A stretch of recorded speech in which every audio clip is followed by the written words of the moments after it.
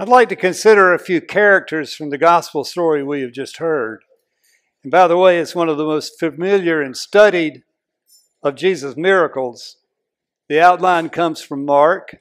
Matthew adds the incident with Peter, and John follows Mark's gospel.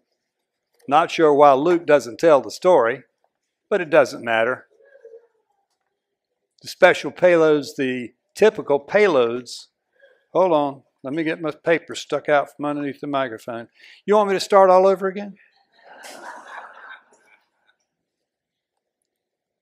The typical payloads from the gospel this morning are Jesus' power over nature, the volume of Peter's faith versus fear, both of which are told against the backdrop of this technicolor storm. I'm going to work on it for a few minutes. Stay with me. It's appropriate to consider the storm first because for us who love sensory input, we're captivated by weather.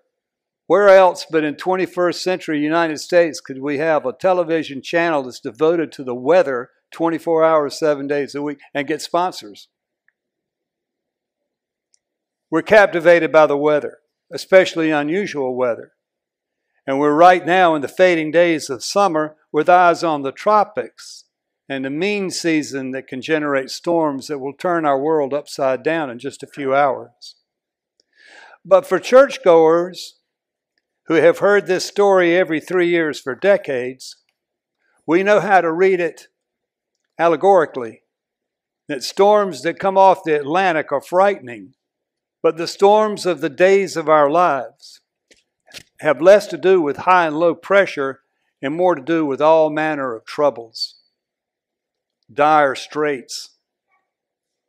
For us seniors, the storms are probably health issues, maybe financial management problems in a market-sensitive world. For a younger generation, it's life on the treadmill.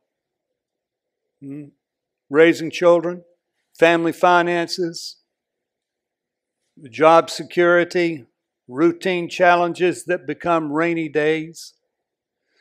But for all, sociologists say that nearly 100% of our daily storms are relational. That would be entangled family, difficult marriages, problems with adult children, neighbors, fellow employees, friends, betrayals of friends, the cold shoulder routine, call blocking, cancel culture, being excluded. Insensitive social media posting, bad advice. All of the who shot John of broken relationships, all of that creates the storms of sleepless nights, saying things we wish we hadn't. And finally, illnesses, or should I say stress-related illnesses. According to the American Association of Medical Colleges, 1 in every 5 Americans has reason to be treated by a mental health specialist. So relationally, we have storms all around us every day, not to mention the subset of storms within storms. Of the countless paintings of Jesus walking on water, one of that strikes me is the Flemish artist Paul Brill, 16th century oil on canvas, that depicts the storms within the storm of the 12-foot seas, the waves driving the boat ever closer to the rocky shore that could crush the boat to pulp, torn sails, whipping halyards that could decapitate a man in an instant, the sting of wind-driven rain, the howl of the wind, the panic of the storms within the storm. And so it is with us. The storm subsets that always seem to come in threes. Last week I heard the story of a man on a 4-day fishing trip out of Ocean Isle who left his cell phone on the airplane in Myrtle Beach.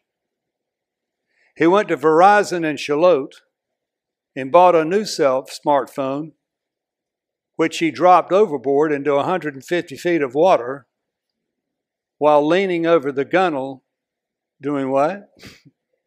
He was seasick. When he finally got back to his car, it had been towed. Sound familiar? Ever start your day on the telephone black hole of customer service and then watch your day go downhill from there? So we all know how the game is played, don't we? We've all had to play it. We know how the cards are dealt. Life is uncertain. Trouble is capricious. It's never fair. It's never unfair. It's just rock and roll. Self-inflicted or not, we are going to face storms. So what do we do about life's inevitable struggles? Albert Einstein said we cannot solve our problems with the same level of thinking that created them. He said if he had an hour to solve a problem, he'd probably spend 55 minutes thinking about the problem and 5 minutes thinking about a solution.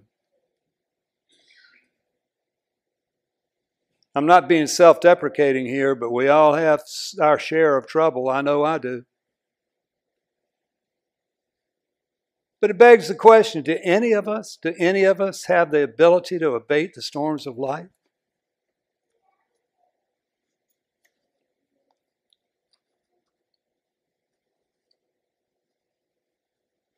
See, then there's Peter, who with perhaps good reason is the perennial target of this story. He is the character who draws us into the complexities of the storm, the drama.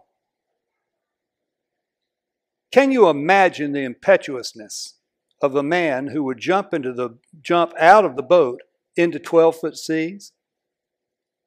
And yet, if we don't psychologize about why people leave the safety of structure to escape too close to the edge, it's enough to be drawn into the faltering faith that sinks Peter.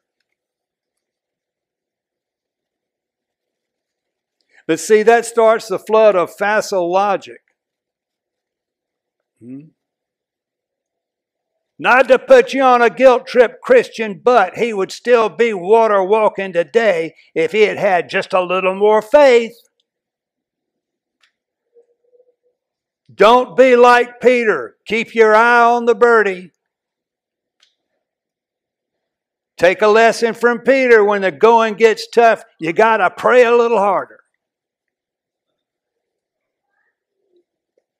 I think some of that has credence, but not much. And not to say that's what bad theology looks like, it is. But bad theology is not the point of the story, nor is any person's measurable faith. Peter may be every person, but he is not Matthew's protagonist. That would be Jesus. So when you take your eyes off Peter, off the storm, and focus on Jesus, what do you see? When you stop focusing on Peter and the storm and focus on Jesus, what do you see? You see the reality and the presence of God. The power of God to do what God has been doing for millennia. Overcoming the doubts and fears of God's people. Simply by reaching into the storms of our lives. God who created life from the water, walked on water at the birth of creation, explained water walking to Job, fixed the rainbow in the sky, parted the Red Sea.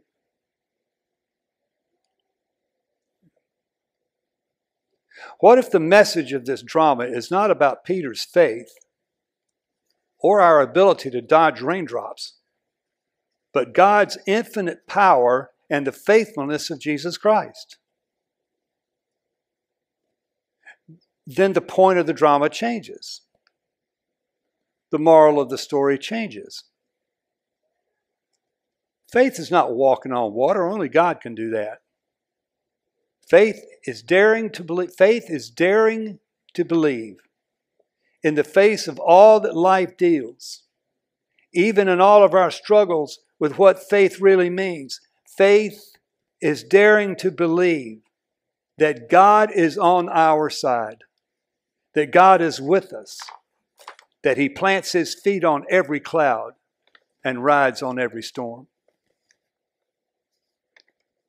And what makes that faith real for us is the sharing of it in this community, the Church of Jesus Christ, where people of faith support each other in sunshine and shadow. Faith is our strongest gift, so that when your head hits the pillow tonight, amid the specter of storms and fears that you're facing, you can close your eyes and say with confidence, "Yes, Lord, I believe." In Jesus' name, amen.